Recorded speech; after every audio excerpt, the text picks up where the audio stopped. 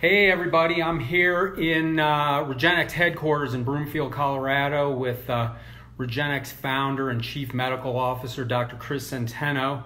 Today we're going to have a great conversation about umbilical cord blood. We'll talk about that. Be glad to take any of your questions as they come up. Just let us know. And with no further ado, I'm going to turn it over to Dr. Centeno. Yeah, so umbilical cord products that are out there can be broken into two major types. One is umbilical cord blood, the other is umbilical cord tissue. And that's usually Wharton's jelly. That's part of the umbilical cord. So the umbilical cord has blood in it. And another part of the umbilical cord that gives its stiffness has Wharton's jelly. Now, umbilical cord blood is pretty mesenchymal stem cell poor. It's got other types of stem cells, but not mesenchymal stem cells.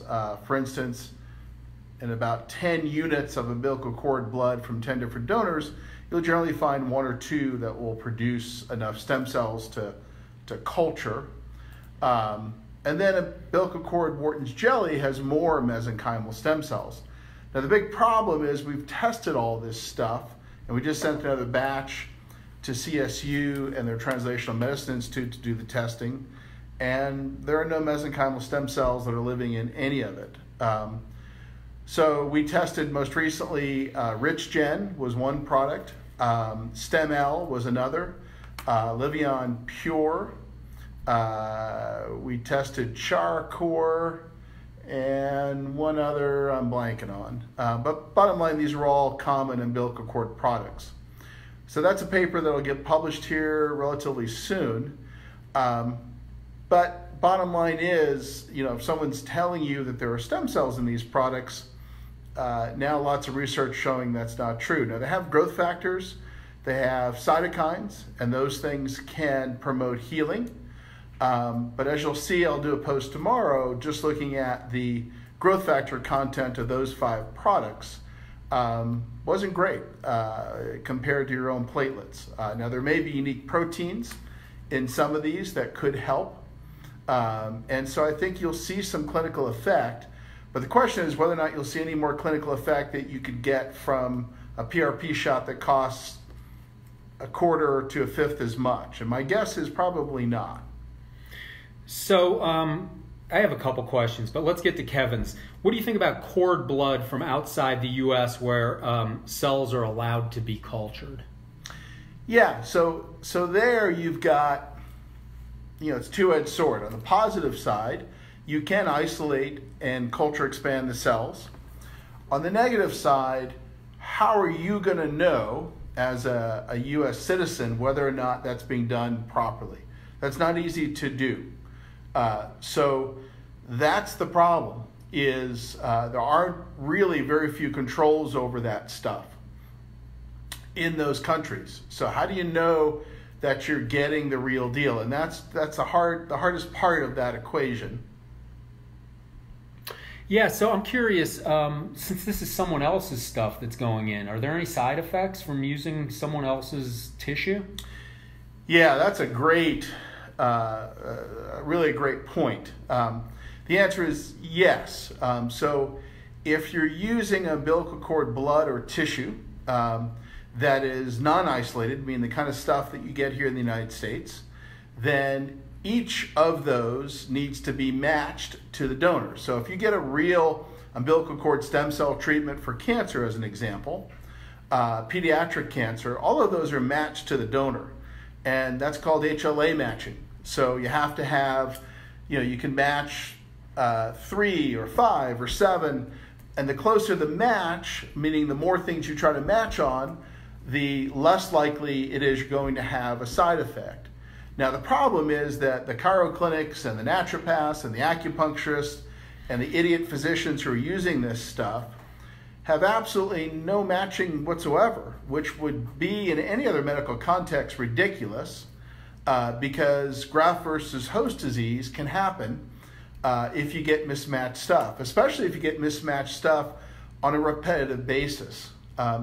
And then we get into the culture expanded stuff. Again, you've got the same problem. So Ashley Watts just did a really nice study at Texas A&M showing that even if you culture and isolate those cells, they still have to be matched. Meaning at the end of the day, you don't get a graft versus host disease, but your results depend on how close a match the cells were to the donor. And again, it's not being done, and it calls into question all of the out of the country stuff that's allogeneic. Wow, sounds serious. Gabby asks a question about cervical instability with multiple treatments. Better to get a same-day type procedure versus cultured cells where you can bank more of them? Yeah, and this is for a CCJ procedure? Yeah, we don't do the CCJ procedure down in Grand Cayman. The facility is not a good match for that type of procedure. We only do that one place on earth, and that's here in Colorado. So that's the only option. There you go. Adriana, any help with stem cells for arachnoiditis? Probably not once it's already scarred down. I think it's unlikely that something like this would be effective for arachnoiditis if that's what's causing the problem. Here's a question that I think we can already address. Any idea when you'll be able to get FDA approval so those of us who are self-insured can have PICL covered? Yeah, no, so the PICL procedure is for that's a same-day bone marrow-based procedure, so that's a U.S. procedure. There are no FDA approvals for those types of things. That's a surgical procedure.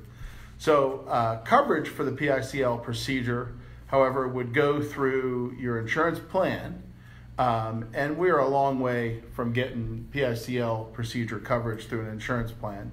Now, Regenexx has about 7 million covered lives. So if you happen to work for one of those employers, like if you work for John Deere, or you worked for Time, the magazine, or if you worked for the largest grocery store chain in the Midwest, all of that would be covered, including the PICL procedure. But that's a small drop in the bucket, 7 million covered lives compared to all the different people out there. So Stacy, if you want to let us know who you're self-insured through, maybe we can reach out to them. It's never a quick process, but could be hopeful in the future. Yeah, that's a good point. Mark is one of the experts in talking to these employers about getting coverage. And it's been interesting. It's been, we predicted it was going to be extremely hard to do and difficult to do. But what's interesting is that we've had a lot more traction than I would have expected in getting coverage for some of this because of the track record of Regenexx. Now, that doesn't mean your chiropractor is ever going to see this stuff get covered, but we've gotten it covered. Right, exactly. Track record, and we know how to do this and communicate to the employers, and they are suffering, spending so much money. It's projected that costs are going to go up another 6.5% and double what inflation is. So they're looking for solutions like this. Yeah, they're getting hammered. How do IV stem cells act in the central nervous system? They don't. That's your answer. Yeah. That's a wise tale. That's a myth, meaning that the studies that have been done with IV stem cells show about 97% will end up in the lungs. That's called a pulmonary first pass, so they get stuck there. And then only about 1 in 10,000 to 100,000 cells would ever make it to your brain past the blood-brain barrier. Then you get into the whole thing of if you're getting let's say you're getting IV bone marrow, you probably only have about 100,000 mesenchymal stem cells there. So that means that only 10 of them would make it to your brain. So that's not many. And then if you're getting amniotic or umbilical cord, there are no live stem cells, so nothing's making it to your brain at that point. Certainly not in the way of stem cells. Kevin asks, can neck muscles and tendons be looked at under ultrasound to see if those are damaged, or what's the best way to see that? Yeah, neck muscles can, as far as looking for instability, instability is best looked at under live x-ray. So that's a DMX or digital motion x-ray is usually the best way to do that. You can also do that with an upright moving MRI, but frankly, I think DMX is better at looking at that kind of movement. Here's a really good question. Why are clinics allowed to offer these treatments that can be dangerous and contain no live stem cells? Yeah, they're all violating the law is the answer, meaning that at the end of the day, let's look at what they do. So just so that you understand how this game is played, let's say you and I wanted to come up with a magic stem cell treatment, and I've got 7 days to do it. Let's give me 2 weeks.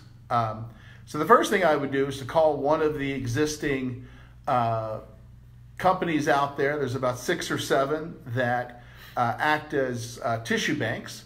We would cut a deal within the first couple days on how we would purchase their product from them. They would private label it for us. Then we would sign a contract with a bunch of orthopedic sales reps, give them 15% of the take. Then we would put up a website claiming that this was a stem cell product, not based on any information we had about that, or maybe we do some real superficial testing that will convince a doctor, because he doesn't know what he's looking at. And then the final step is we go on the FDA website and we register this as a 361. Now, that's illegal, what we just did there. It's actually a 351 drug if we're claiming it has stem cells. Even if it doesn't have a live stem cell at all, just the claim makes it a drug. But we'll misregister it as a 361 tissue, because that way we can claim that we're FDA registered. In fact, some companies claim they're FDA approved. There is no approval. It's just a free 45-minute registration. And we're done. We'll have sales of a couple $1 million within 6 months. Now, it's all fraud. There's no stem cells in any of it. And we just broke the law. And if I'm the CEO of that company, I could get put in jail. But I can probably close up shop quickly enough to move on to my next scam before anyone finds out. Crazy. Josh asked the approximate cost of a spine procedure in Northern California, but before you answer that, he also wonders if he could use his newborn's cord blood, who's going to be born in November. Yeah, that would be illegal to do. So no, you can't do that. If you bank that blood for your kid, that kid's only use of it at this point would be pediatric cancer. So it has no other use at this juncture that it would be allowed to be used for in the United States. So realize that the whole cord banking industry is a little bit like buying insurance that won't ever pay off until they get an approval for it to pay off. So we're probably 2 decades away from approval for a lot of common diseases for cord blood. So your son or daughter might be able to use that at some point in the future, but certainly not in the next 5 or 10 years. And you would not be able to use it at all for anything. There is no approved use of umbilical cord blood at this point outside of cancer for you as well. So you'd be in that same boat.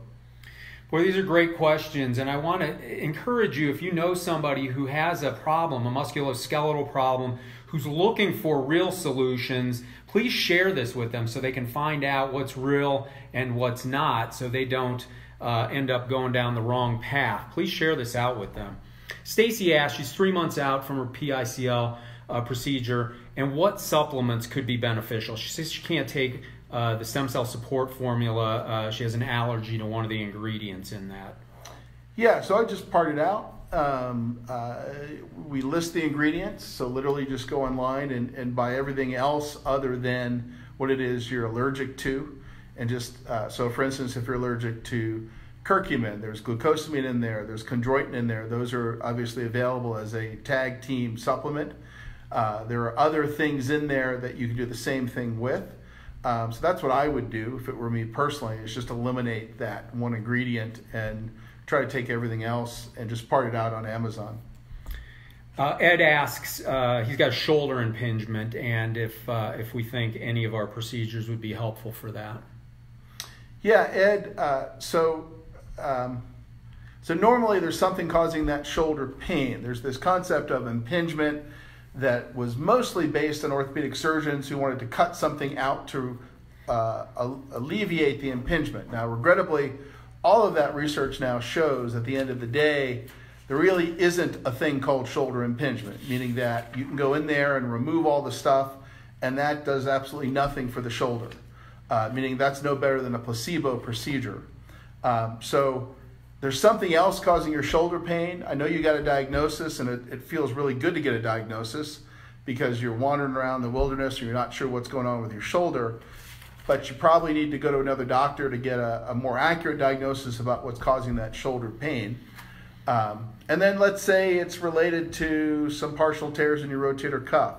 PRP works well for that. Let's say it's related to a bigger rotator cuff tear. Stem cells might work for that. Or the tear might be too big to even consider stem cells.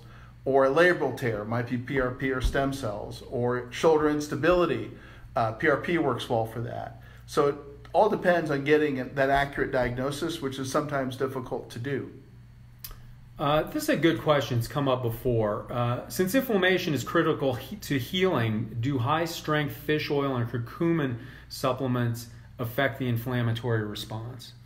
Yeah, they do, but in a different way. So let's just take fish oil because that's an interesting one. Fish oil has what are called resolvins, which are cytokines that actually help to push down inflammation at the appropriate time, meaning they resolve inflammation. Inflammation should be a short-term spike to heal something and then poof, come off the cliff within a day or two or three and start to be downregulated. So the resolvins in fish oil help to blunt that inflammatory response, then push it back down. That's normal. The problem is in our American society, diet, lack of exercise, etc., the inflammation tends to last too long, and that's not good. So the answer is those supplements act in a very different way than something like a non-steroidal anti-inflammatory drug like ibuprofen or Celebrex.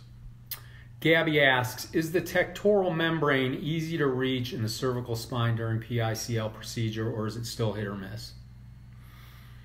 In that particular procedure, it's become more and more routine as we've gotten to about 150 of them.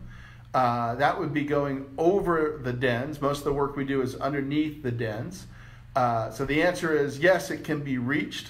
It may or may not be reliable at this point because we are still learning a lot about work above the dens, whereas everything we've done so far is, well, probably 90% of it's been below the dens. So still learning all the things we need to learn in that procedure, and because we're the only ones on earth to do it, it's a learning process every single time we do it, although it's mostly dialed in at this point. Kevin asks, besides checking triglycerides, what else can be checked to optimize before culturing stem cells? Yeah, besides checking triglycerides, diet can be optimized. So try to get on a low glycemic diet. That stem cell support formula has ingredients in it that we tested in the lab with mesenchymal stem cells. So we like those ingredients. And those are and then activity. Obviously, do anything you can. If you've got to work out in a pool because that offloads your joints, then do that. But activity is a third component of that.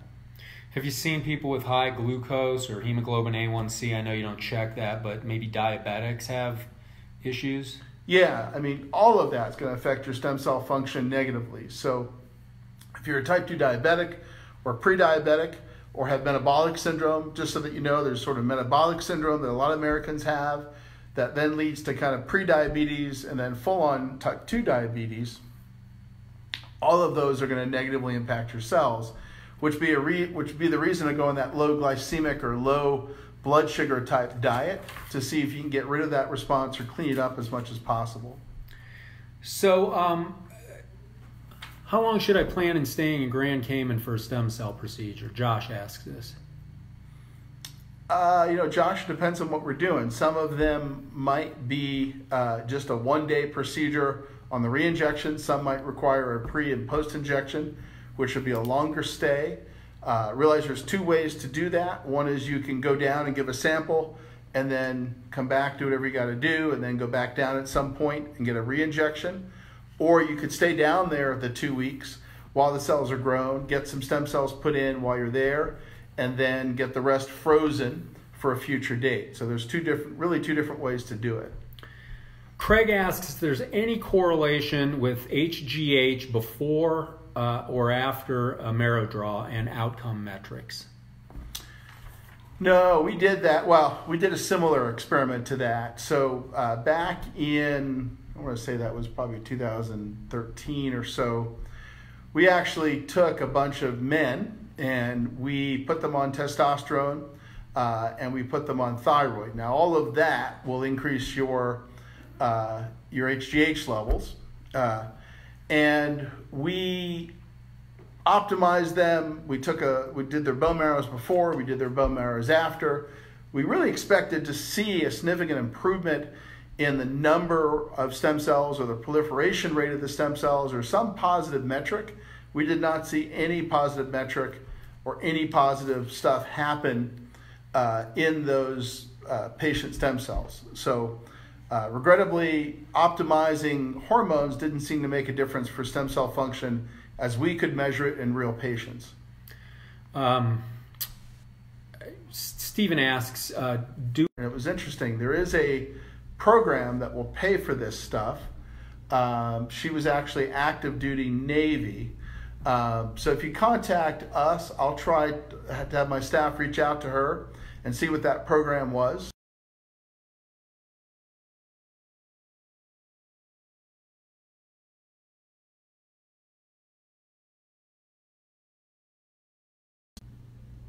All right, we're back. Great. Okay, Stacy asks, and she's had the PICL. She seems to be taking 2 steps forward, 1 back, but making progress and smaller back steps. Any insights on why it's not a straight line of healing? Yeah, I mean, there's Stacy, on my YouTube channel, there's a video I did on this. If you just type in under my channel, ligament, it'll come up. But basically, what you tend to see is you've got initial inflammatory response. And during that initial inflammatory response, if you have instability for that first week or two, patients might be sore, but they feel pretty good because they're stable. Then the acute inflammation goes away, and there's sort of a donut hole where things are kind of back to what they normally are. And then over several months, new tissue gets laid down. And as that new tissue gets laid down, that's in the 2, 3, 4 month time frame, even up to 6 and 9 months, patients generally then start to feel the effects of improved stability. And it's not necessarily a straight line. I mean, you're depending on things to heal and tighten. So you'll definitely have 2 steps forward, 1 step back, 2 steps forward, 1 step back. That's a common report. You mentioned something earlier about graft versus host, and the more times you get somebody else's injection, increased likelihood. Yeah. What kind of symptoms do you see, and does it happen right away? Yeah, normally it does. So you tend to see a rash. That's a common one. It's a very specific looking rash that tends to be kind of diffuse. And then, regrettably, some of the other symptoms are awful and you wouldn't even know until you got really sick. So basically, organ damage, including liver damage, kidney damage, etc. So many times those symptoms don't really pop up until you see the hepatitis, meaning the orange skin, etc., or the orange eyeballs, or jaundice. So realize that you need to be very, very careful with that whole thing. I mean, if you're getting any umbilical cord product, it needs to be matched. That's the industry standard that's out there. What has happened is that these alternative medicine offices and other physician idiots that are out there using this stuff have just skipped that step. I don't know why. I think it's obviously they're not from that background. They're not trained in this type of medicine, so they don't understand that it needs to be matched, but it does. So you would need to look at what the match is on the umbilical cord product and the patient.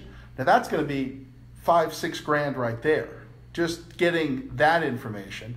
And then you would start at that point with an umbilical cord product So, you see these guys doing a $3,000 umbilical injection. I mean, the matching alone costs more than that, and that's probably why they're not doing it. Gabby asked, do you recommend most of your upper cervical instability patients do Atlas orthogonal in addition to PRP or stem cells? Yes, I do. Either that or NUCA.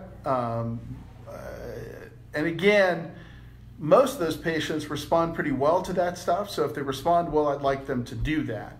Now, we do have some patients that can't tolerate it and they don't do well, in which case they shouldn't do it. But there are also super experts in that field, people like Scott Rosa in New York, who can really dial in the adjustment much, much more specifically, and then look on MRI to see whether or not there's better cerebrospinal fluid flow on the MRI. So, there are levels of understanding there as well. Right. Now, you mentioned half a dozen companies tested with cord blood either here or other places. How many do you think that are out there selling this? Is that the limit? Are there 20 companies? I'm just curious. Yeah, I mean, it's like whack-a-mole. Literally, this is so easy to do. So as an example, I just found a new one last week I'd never heard of, Biogenics. I looked this company up. I went to the website. The company claimed to be the world leader in regenerative medicine. Now, once I actually did some research on this company seems to have 13 employees, and only 2 of them or 3 of them seem to work there full time. The rest of them are all contracted sales reps. And it's based out of an office suite someplace in Houston. So it seems to be a small company that's, again, private labeling someone else's tissue. And that's what we tend to see, is a lot of private labeling out there. So as an example, we just tested Char, Core, and StemV from the Utah Cord Bank. Now I can tell you, because of the profiles on these two, from a scientific standpoint, they're probably both sourced from the Utah Cord Bank. One's called Char Core, the other one's called StemV, that's made by Utah Cord Bank. So it's pretty clear to me from a scientific standpoint that Char Core is contracting with the Utah Cord Bank. Now you never know that because it looks like a different product.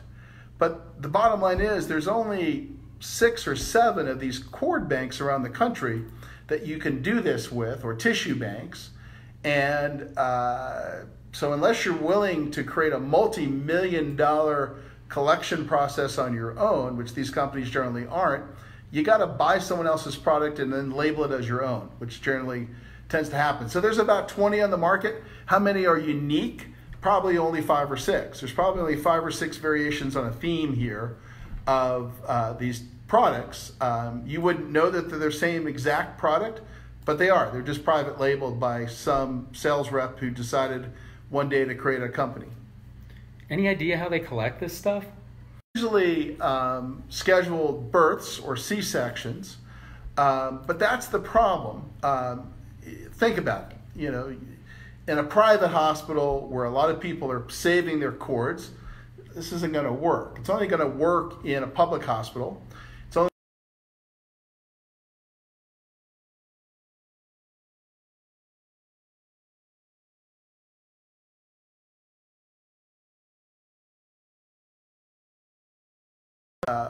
problems where this stuff gets put in a freezer gets put in a refrigerator. It sits around for a while. Someone comes in and then collects it. They then drive it across town. It sits in a refrigerator. They then get around to processing it. It's put into bottles. It's cryopreserved. It then sits in a freezer for a number of months until it's sold. It then gets shipped halfway across the country. Then it gets shock thawed in the doctor's office, usually in their hand. So by the time you get to all of that, you don't have many living cells, certainly not many living mesenchymal stem cells. And they sterilize it somehow before all that, right? There's 2 ways you can do it. One way is you can sterilize it. The problem is if you sterilize it, you kill all the cells in it by definition. The other is that you can test it for diseases, and there's a panel of diseases that you can test it for. The problem is, I'll give you a great example. I saw a product the other day that we had gotten to test, and the testing certificate said that the product had CMV, cytomegalovirus. I looked it up. Cytomegalovirus is allowed to be present. Wow. So giving this to a patient would give them cytomegalovirus. Now, cytomegalovirus, unless you're immunocompromised, is not a big deal. But it was bizarre to see that this was a product that knew that it was infected with cytomegalovirus, and they still sold it. I don't think I'd want that. Yeah, I had decided that I wouldn't want CMV either. On the off chance that it became immunocompromised or had cancer at one point, then it would become a big problem. Sally asks how we would go about treating a disc bulge in the neck. Yeah, Sally, look at some of my blogs on this topic, but the bottom line is I've got a couple of disc bulges in my neck. We've treated that through platelet-based treatments very successfully, and usually that's all that's required is platelet-based treatments. Now, every once in a while, we'll need to use a stem cell-based treatment. I just treated someone like that down in Grand Cayman for a cervical disc bulge, but that's more rare that we'll need to go that direction. Marisol asks, what are the dangers of using stem cells? Yeah, very good question. So the first big danger if you're using someone else's cells is contamination. There was just a Livion problem. Livion was a product. There was more than a dozen people that ended up in the ICU critically ill because it was contaminated, and some of it was injected IV, and a lot of it was injected into the spine. I'm actually the medical expert on those cases right now. I think I've got all 12 of them or so. There's about a dozen. And those attorneys have reached out to me as an expert because I'm an expert in this field and can testify that the doctors had no business, for instance, putting this stuff in a low back disc. Those people were almost died. Some of them were really critically ill in the ICU. Then you get into, obviously, any type of injection could cause an infection. So there's always that small risk, and that's a real risk. That's not a fake risk. That happens with any injection you do, whether it's this stuff or a steroid or an anesthetic. So there's that risk of the infection risk from an injection. And then if you're doing known stuff like bone marrow, where we've collected lots of data, not much risk because we've published on all that stuff. If you're using umbilical cords in your disc, God knows what the risk is. Nobody knows. So that's the problem that we have, is that for most of this stuff that's being used out there, there are no published risk factors. No one really understands what the risks are. If you're sticking with your own bone marrow, there are definitely known risk matrices, and that's pretty well dialed in at this point. All right, good answers. Lee asks, is the ligamentum flavum exposed to PRP or stem cells when injecting the facet joints, or is it a separate procedure? Yeah, so we call it a ligamentoflavoplasty, and basically it's a separate injection into the ligamentum flavum. It's pretty technically demanding, not necessarily easy to do. It's certainly not something that you learn in a pain management fellowship, so it's a procedure that we invented, and our fellows know how to do it, and we've trained some of the Regenexx doctors how to do it, but it's a specific injection into the ligamentum flavum. Sarah, earlier we answered this question about adhesive arachnoiditis, which... Yeah, so Sarah, I think that if that were me, what I would try would be using a catheter-based treatment with platelet lysate, meaning the growth factors from blood platelets. That's probably the first thing to try. That tends to be anti-inflammatory, and you'll get a dissection effect of the scar off of the nerve without the need for surgery. So that's probably, if it were me, what I would try first, or have my doctors try first in me personally. And just so you guys know, I had just gotten a bunch of injections right before I walked in this door. I had my low back injected, the side of my hip injected, and my knee. So, you know, I'm not just a hair club president, I'm a user as well. Referring to the hair club commercials that were common. I don't see them anymore, but no. they kind of went out of business maybe or something. He bought the business because it worked so well. There you go. Ronald, we answered this a little earlier, but we'll hit it one more time. How about using stem cells from family or children for healing? Yeah, it's not legal. That's for sure. So the only way it could be used would be for cancer.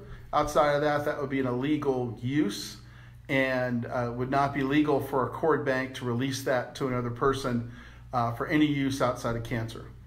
So look, if you're hearing this, please share this with other people so they can understand the truth about some of this stuff and get the right kind of procedure for their condition. Austin asks, if some percentage of the stem cells don't reach the target and settle in non-target tissues, can they cause harm? Yeah, well, that is the reason why IV stem cell use is by far the most dangerous thing you can do. Meaning that, think about it. If I give you IV stem cells and I'm trying to track all of those patients for any kind of complications, that's completely different than tracking for complications in your knee. Meaning if I put them in your knee and I've got some research that shows they'll stay in your knee, then I only need to look at your knee and then secondarily everything else to see what those complications might be. But if I inject those IV, they could end up any place, theoretically. So I've got to surveil all of those patients for any and all possible diseases. I just took a small but very difficult and manageable problem from a research standpoint and turned it into a total nightmare from a research standpoint. So that's why we won't know for 20, 30 years whether or not these people getting umbilical cord injections IV right now have any kind of problem because that's not been done. This stuff's been only used in kids with cancer. So we know what that looks like, but we have not a clue what happens when this stuff is used for anti-aging purposes. I mean, for all we know, half of these people are going to end up growing an eye in the middle of their forehead here in the next 10 years, meaning we literally don't know that. Right. Jason asks, if not a Regenexx procedure or Regenexx doctor, who else would we recommend for a low back condition? Yeah, so I would go to the Interventional Orthopedics Foundation. It's interventionalorthopedics.org or IOF. So if you go to interventionalorthopedics.org, they have a list of folks that they have trained. And that's a very rigorous, very nice training program. So that's a good place to start. And there are hundreds of physicians that are a part of that. Yeah, I saw we just had a course, or there was just a course in Atlanta this weekend, and yeah, they had one on the West Coast and one on the East Coast, and then they also teach here in Denver. All of our doctors are IOF instructors, so it's a good group. Great. Gabby asks about X-ray dosage one's exposed to during the PICL treatment. Yeah, small X-ray exposure. So the X-ray exposure there is going to be less. Excuse me, Gabby. Less than you would see with something like a chest X-ray or a couple cross-country plane trips, meaning that cross-country plane trips expose you to radiation. So let's say about the same amount that a pilot would get after flying his routes for a couple weeks. That's approximately the same X-ray exposure. All right. Let's see here. No other questions coming in right now. Is there anything else? Do we want to talk about this group or? Yeah. So we are. If you read the blog this morning, you've seen what I perceive as a huge problem. We have these Facebook groups that are really sales funnels for organizations trying to sell certain kind of stem cell treatments. And there's nothing wrong with providing information. I mean, this is a free country. That's great. We need to provide information, but the information's got to be good information. And what I saw when I joined one of these groups was it was a free-for-all. There was no medical curation of the information. There was no knowledgeable person stepping in and saying, hey, you know what? You might want to look at this because what you just said is not really accurate. I know someone told you that, but here's some information you might want to look at. So we've now started our own Facebook group so that we can make sure that the doctors that are allowed to answer questions in that group will have to be IOF certified. Now, they won't all be Regenexx doctors. Some of them will have nothing to do with Regenexx. But if they want to answer questions from patients, they're going to have to go through the Interventional Orthopedics Foundation to even be allowed in the group to answer questions. Because it's a huge void. These groups, from what I've seen, are just free-for-alls, and we're trying to see if we can do this right. Now, maybe it will fail. Maybe it won't work, but we're going to give it a shot to try to answer people's questions. Yeah, that's great. And you can find this stem cells Q&A with the experts. Stem cell Q&A with the experts. You can find it under groups, and that should be available right now if you want to get in there and start asking good questions to get good, valid answers. Yeah, again, our goal is to make sure that there's some expert leadership there rather than the free-for-all that I've seen. Marisol asked about stem cells for MS.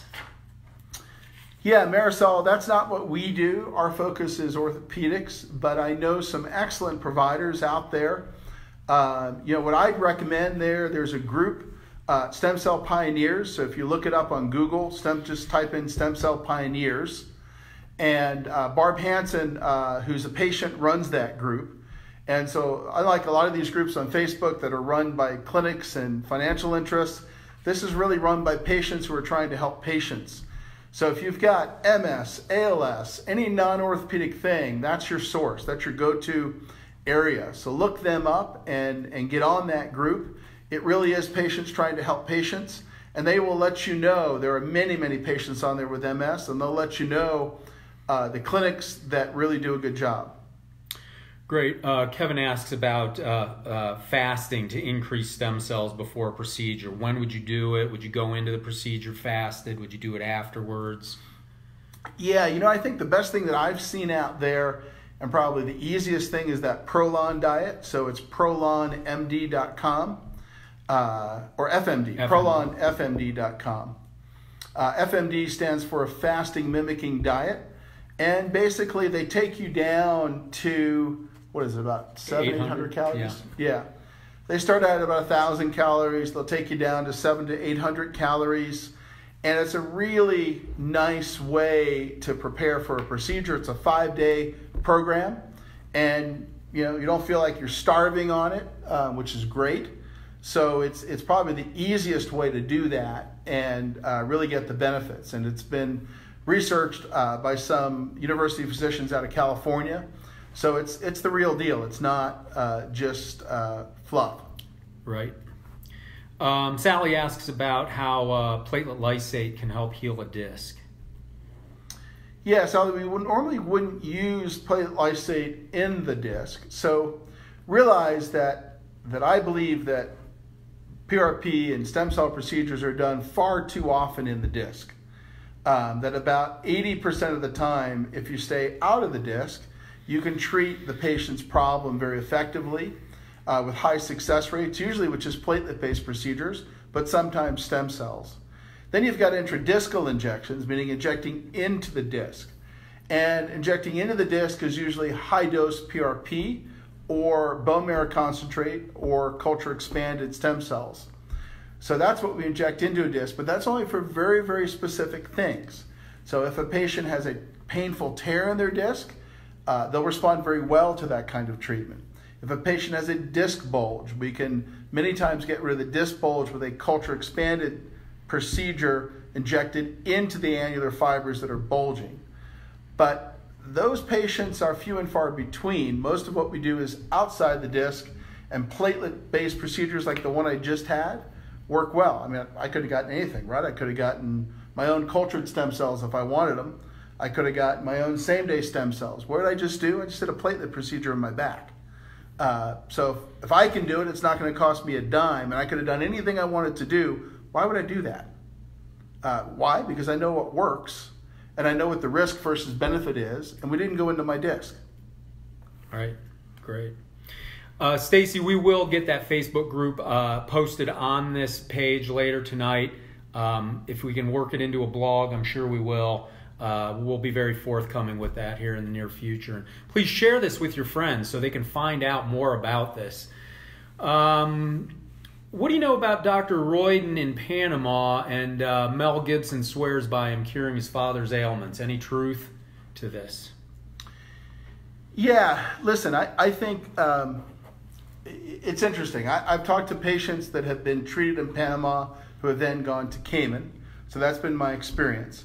I think they grow good cells down there. I think that one of the struggles they have is that it's impossible to get a USMD licensed in Panama or any place in Central or South America. Why? Because the local yokels do not allow that.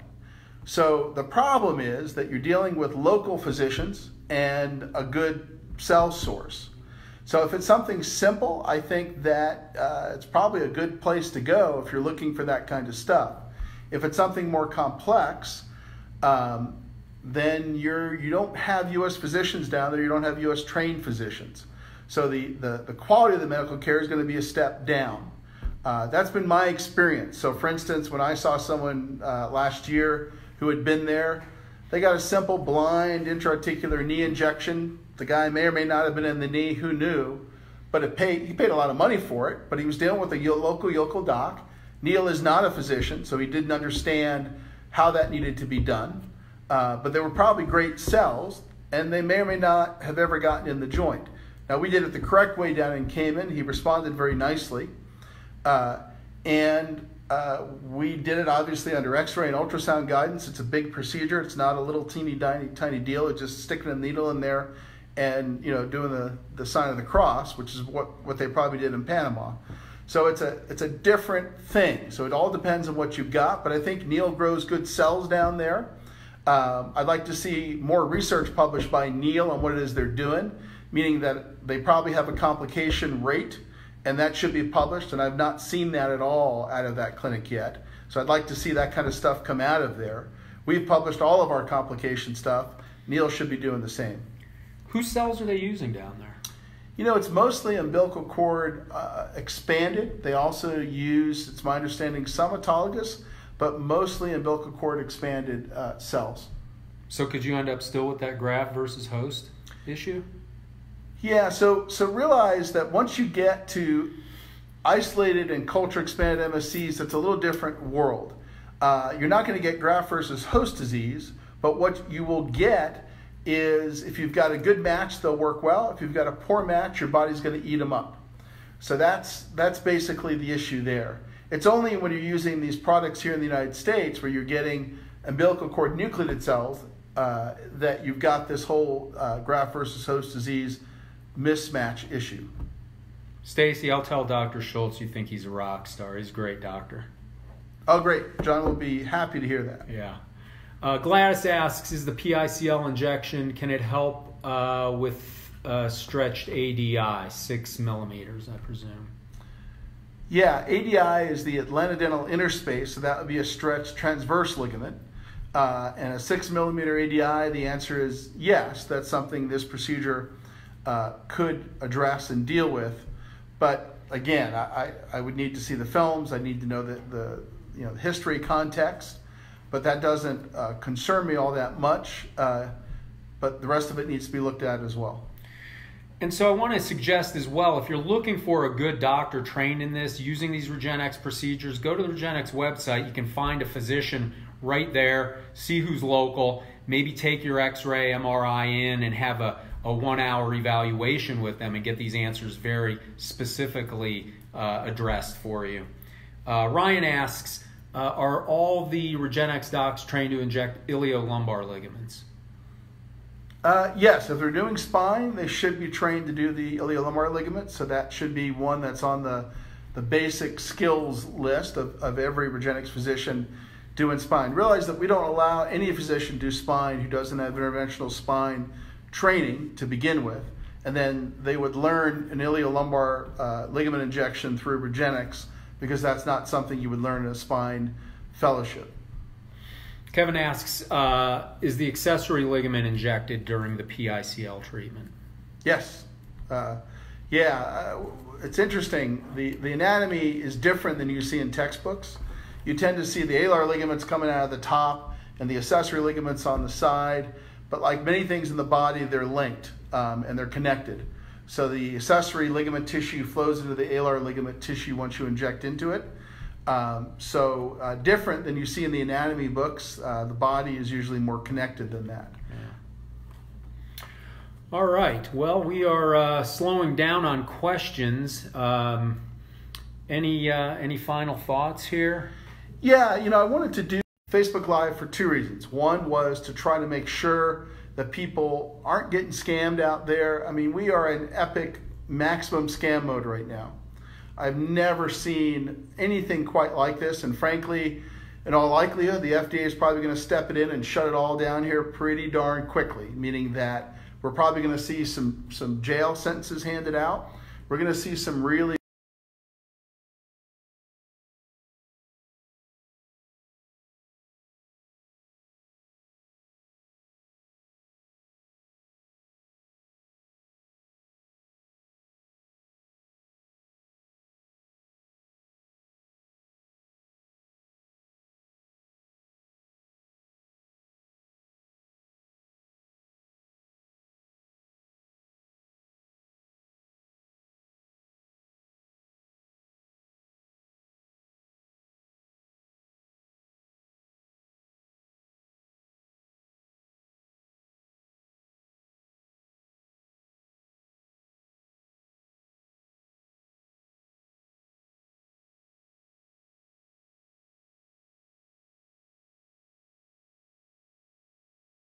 Very good. We will be back next week. We've got a series of these in the next few weeks, so look for us next Monday as well. We'll be covering another hot topic in this crazy space. And want to thank you all for tuning in. Again, Regenexx.com, find a physician in your neighborhood, and please share this with your family and friends so they can get the truth of things as well. Thanks, everybody. Thank you.